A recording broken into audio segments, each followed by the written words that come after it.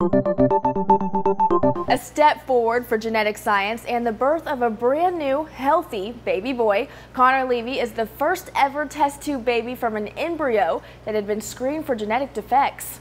This new technique, dubbed next-generation sequencing, uses computer software to search for chromosome abnormalities and specific gene defects before an embryo is implanted. The advantage here, according to scientists, is that there is a higher chance of producing a viable pregnancy using this technology. Currently, in vitro fertilization is a risky procedure with only 30% of the fertilized embryos resulting in pregnancy after implantation. While the reason for the high rate of failure is still unclear, scientists believe genetic defects associated with the procedure may be to blame, meaning genetic screening could help solve the problem.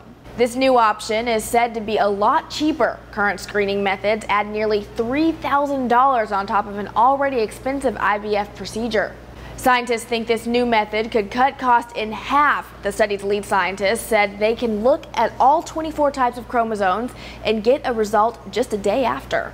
Because this new technique is cheaper and could improve success rates of IVF, some, like The Telegraph, are predicting genetic sequencing to be the new norm. Not much else is known about baby Connor, who was born just a few weeks ago. A large-scale trial of the technology has been planned in the UK later this year. If it's successful, it's possible the new screening process could be available through private clinics in 18 months. For Newsy, I'm Jasmine Bailey.